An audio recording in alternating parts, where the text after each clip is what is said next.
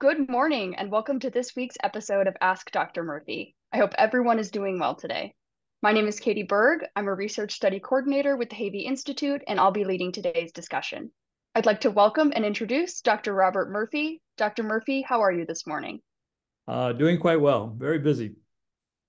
Dr. Robert Murphy is the executive director of the Havey Institute for Global Health and the John Philip Fair Professor of Infectious Diseases here at Northwestern's Feinberg School of Medicine. He answers your COVID, infectious disease, and public health questions each week on the Havey Institute for Global Health's Facebook page. Today, Dr. Murphy will be addressing the latest headlines and our lone US COVID statistic through today, May 23rd. We invite you to submit any questions you have down below via Facebook at NU Institute for Global Health or by email at globalhealthinstitute@northwestern.edu. Our only COVID statistic we can report at this point from the US is that average COVID deaths per day are at 20 daily. In 2023, the same week, we saw 119 deaths. Dr. Murphy, your reaction to that number? Well, it's one of the lowest numbers we've seen ever. Um, and that's great. And we're going to see it kind of bouncing around at this kind of very low level until about a month or two after the next peak. And we'll talk about that a little bit later. But it's a lot better than last year. I mean, last year was 119 cases. And so this is 1/6 of that amount. So, if these numbers stay in that area, that's really great because, only about 1% of people die from COVID who are infected. And uh, so, you can extrapolate how many are really out there, but we're not measuring the cases. But we'll talk about other places later in the show today, in places that do measure it and what's going on there. Mhm. Now, the biggest story today in the US is that a second dairy worker in the state of Michigan has tested positive for H5N1, the avian flu. Can you break down what we know about that case and give us an update about where we stand with the avian flu? So H5N1 is the avian flu. It decimates birds. That's why it's named after them, avian flu. But it also affects other species. It can infect humans, but we get it from birds or it turns out other animals. So cows get it, but they don't die from avian flu so much. But they contaminate the milk. The milk infects the workers. So they're coming in actual contact with the milk, unpasteurized milk. Pasteurization turns out to kill milk. So the milk in your grocery store, if it's pasteurized, which almost all the milk is, you have to be careful in some health food stores if they sell unpasteurized milk. Very unwise thing to do at this particular point. But if it's pasteurized milk, which most milk is, you don't have anything to worry about. So we have another case in a dairy worker in the state of Michigan, where I'm sitting right now. Um, and the person had relatively mild symptoms, including conjunctivitis, which appears to be one of the common side effects of this type of flu, to get the red eye. Person has done well. And why are we worried about this? Well, number one, if you do get avian flu, if you look worldwide at the numbers, about half the people die. Now, we don't know internationally, globally, what's with these other people or whatever, but that's why everyone is so kind of hyped on avian flu. It so far does not transmit human to human. It's only animals to humans.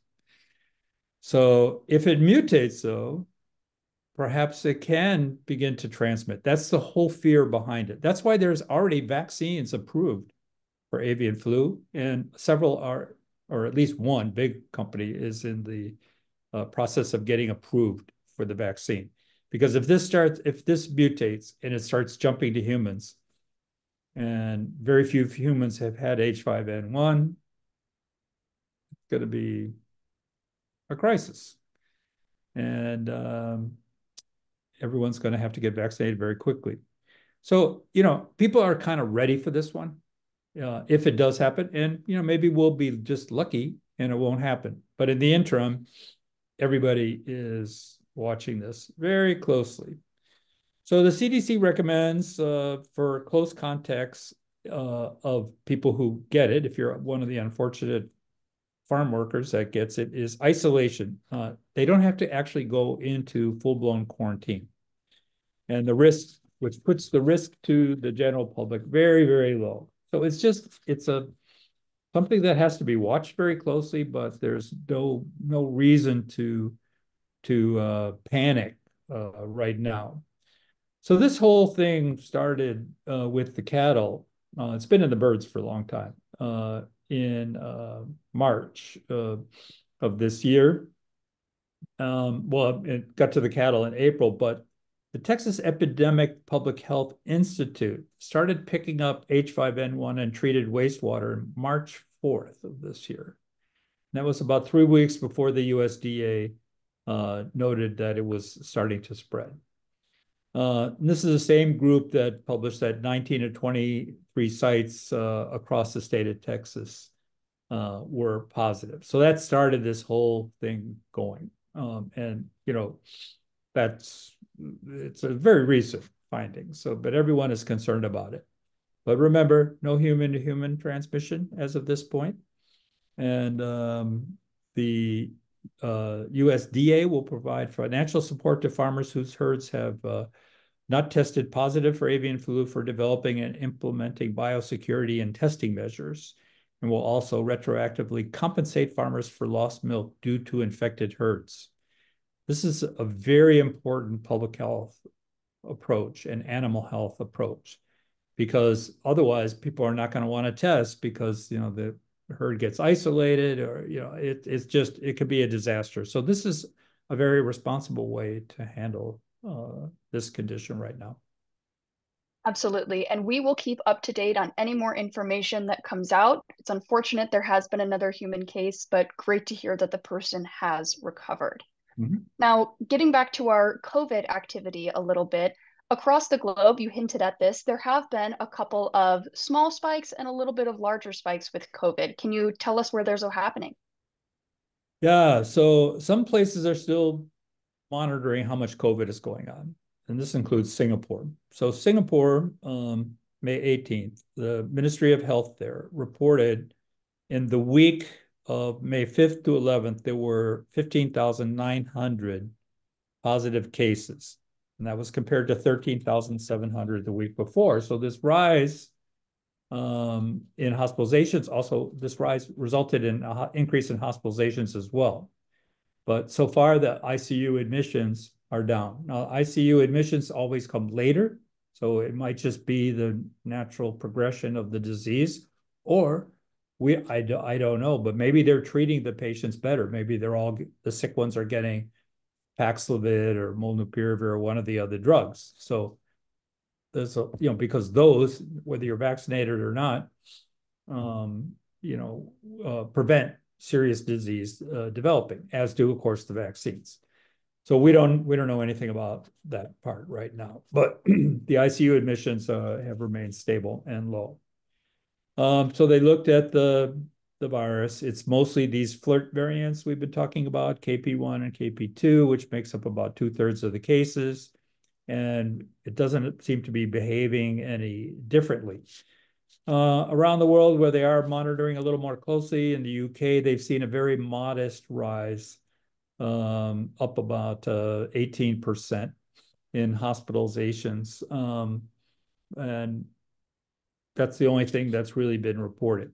But what I think this means to us is that there could be a spike here in the United States as well. Remember back when Delta came out, everyone thought that the thing was going away in 2021, and we're happy it's gone. And then all of a sudden in August, way early, because normally these respiratory viruses come in the early and late fall, and we had this big spike at the end of July and beginning of August. So we'll just have to wait and see.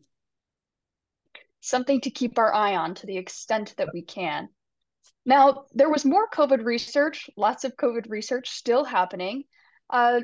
about the difference between COVID severity and flu severity, because we've known for a long time that COVID is deadlier than the seasonal flu, Right. but that relationship has shifted a little bit. Can you Right. explain the findings? Well, when COVID came out, nobody had any, virtually no one had any immunity to COVID. And that's why it was so severe at the beginning. Now, so many people have had the vaccine and so many people have gotten COVID that we have more immunity. So the difference in outcomes between COVID and flu have narrowed.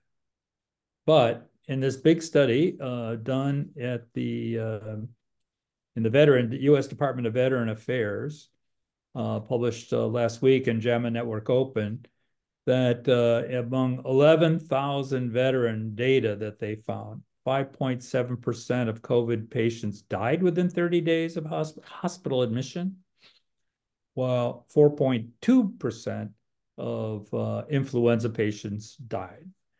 So that's a difference. It's a 35% difference for people who get hospitalized with either one of those infections. So COVID, still a bad disease. It's still worse than influenza. And that means got to keep up with your vaccinations. There'll be a new COVID vaccine this fall. You can take it on the same day as your influenza vaccine. And we have to continue to take COVID seriously. Mhm. And on that topic of vaccination, for those 60 plus, the RSV vaccine was available to them throughout this entire respiratory season. Unfortunately, we saw very low uptake. Can you tell us what the uptake was and maybe a little bit of why it was so low? Yeah, this is a little bit of a puzzle, in that the uptake, RSV is another nasty respiratory disease that kills quite a few people. And these surveys and information that's coming out is that patients in general have heard of RSV. Now, RSV was not in the vernacular, just a couple of years ago. Um, and you'd hear about RSV and people with organ transplants but the general public didn't hear about it very much, even though many of them are at risk, older people in particular. But 85.7% of people said they had heard of RSV, and 83% knew that there were RSV vaccines out there. So how come only 26% of people are taking the vaccine? Why is the gap threefold, more than threefold? So in the survey, they find that only 17.7% reported that a healthcare worker asked them to discuss RSV vaccination at their most recent vaccination visit. Now, when you go into your EPIC chart, there's a list of immunizations. Basically, RSV is not on there. I mean, maybe in some places it is, but in many places it's not. And it's not even coming, the healthcare workers are not even bringing it to the attention of these people. I mean, I went into my own doctor recently and they said, oh, you need an updated tetanus shot and you need an updated pneumonia shot. And they didn't say anything about RSV, which I had at Walgreens, but and it wasn't even on that chart. It wasn't even asked. But this is unfortunate because the primary healthcare workers should be pushing RSV vaccine in the 60 and older. These people are at risk for getting it. We've got, it's mostly a seasonal infection, and it can be lethal, and it can be prevented. The vaccine works great. I mean, one dose of the GSK RSV vaccine has an efficacy of 94.1%. That's incredible. I had the vaccine myself, and I didn't have any side effects at all. I've taken all the vaccines, but most of them. I need my flu shot. I mean, I need my tetanus shot redone and stuff like that. I'm going to get that done. But uh, this is really a very easy one-shot way to avoid getting a very serious disease this fall. So if you're 60 or over, or you have some underlying immunocompromised status, go get this vaccine. Hmm. And now, unfortunately, from one under vaccination situation to another, there has been a lot of reporting in the US about Mpox surges possibly happening this summer. There have been a lot of global surges as well as here in the United States. Can you break down that issue for us? Yeah, through March 28th, there were 570 US Mpox cases, compared to less than 300 at the same time in 2023. So Mpox going up. Now, you have to come in contact with the lesion to get this. Um, but why are we having these increases, particularly in New York and Chicago? Chicago had 63 cases, New York had 191. When we have a vaccine for this. So the Jynneos is the only FDA-approved Mpox vaccine, has been available for quite a while, and it works. It works really well. It's 68 to 75% effective after one dose and 86 to 89% after two doses, with a booster every 2 to 10 years following that. So we know the people that are at risk for Mpox and like why the uptake is like only about 25% is just another like what's going on here? People just want to get Mpox. Now Mpox has only killed a few people in Western countries. And that's because it's mostly clade 2, which is a slightly milder form of Mpox. Clade 1 is mostly in the DRC, the Democratic Republic of the Congo. They've had 20,000 estimated infections and 975 deaths. That's 4.9%. A lot of children get it. This is mostly animal to man transmission. But that has actually spilled over to the Republic of Congo. So that's Republic of Congo is a different country than the Democratic Republic of the Congo. So the Republic of Congo has started having some cases. They have 19 recent cases of this clade 1. Sometimes they call it Republic of Congo, Congo Brazzaville, and then the other Congo, Congo Kinshasa or DRC. People know it by DRC. So anyhow, that's clade 1. So we that is not circulating in the United States right now. We just have the clade 2, but it's totally preventable, almost totally preventable with the vaccine in a very select population, and people are not taking it. I just don't understand why. But hopefully we can improve that somehow. And while the clade 2 Mpox here in the United States and around the world has killed fewer people, I understand it still can cause some pretty severe symptoms. Oh, yes, we see Mpox actually pretty much regularly in the clinic. And it's very painful and a lot of discomfort, disfiguring while you have it, and you've got to stay isolated. So it's not you don't want to get Mpox, No, but not at all.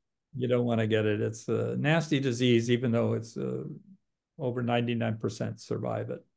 Hmm. Now, to finish off on a high note for public health here in the United States, there were recent reports that through the year 2022, male HIV infections in the US dropped by 12%. Can you break that down for us? That's great. Finally, some good news, some benefits of good public health.